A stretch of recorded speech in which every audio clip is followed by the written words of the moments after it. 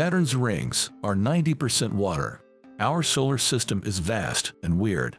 1. Mercury takes 3 Earth months to orbit the Sun. A year on Mercury is just 88 days. Mars takes 59 days to rotate. It's the shortest orbit in the solar system. 2. Uranus smells of rotten eggs. The planet's clouds are made up of hydrogen sulfide. That's not the most shocking thing though. Being a gas giant, Uranus has no rocky core, so you can stand or land on it. It's just a ball of gas. Jupiter, Saturn, and Neptune are the same. 3.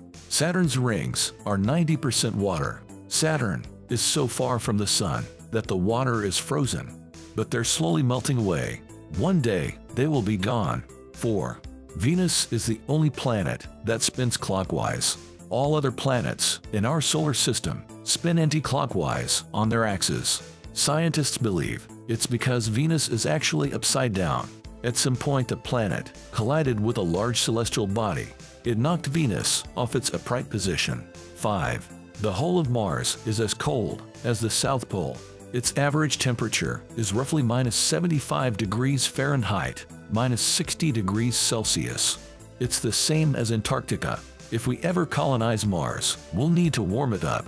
Some scientists suggest building giant mirrors to reflect the sun's rays. 6.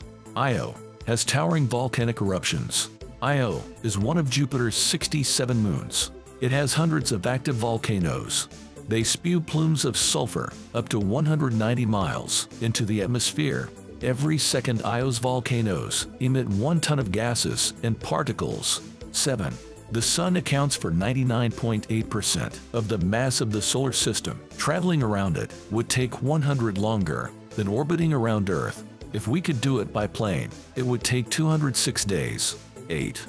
Pluto isn't the only dwarf planet in our solar system. In 2006, Pluto lost its planethood. It was reclassified as a dwarf planet. Most people had never heard of dwarf planets before, but we actually have at least 5 in our solar system: Pluto, Ceres, Makemake, Haumea, and Eris.